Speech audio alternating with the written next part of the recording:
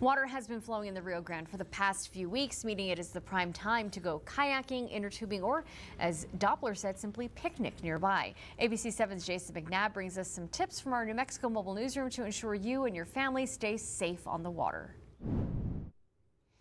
Rafting in the Rio Grande is arguably one of the most popular activities that Las Cruces partake in during the irrigation season, but it's one you should approach with caution. As the weather heats up, there's nothing better to many than taking a nice float down the river. David Kreider, owner of Southwest Expeditions, takes people on guided professional canoe and kayak trips on the Rio Grande.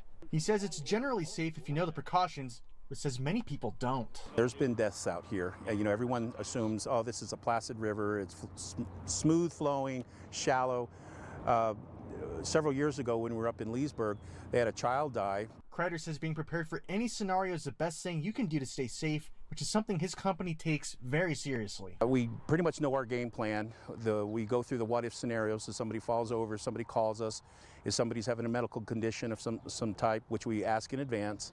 The more knowledge you have before you go out and do anything, the safer you are because you prepared for it. Oftentimes, he says, people don't even realize how long these river floats actually take. They'll listen to the mileage, and they're thinking of mileage pertaining to them going down the freeway at 60 miles an hour, and they're thinking 4 miles, that's nothing. Let's do a 16 mile. That's 6 hours on the river.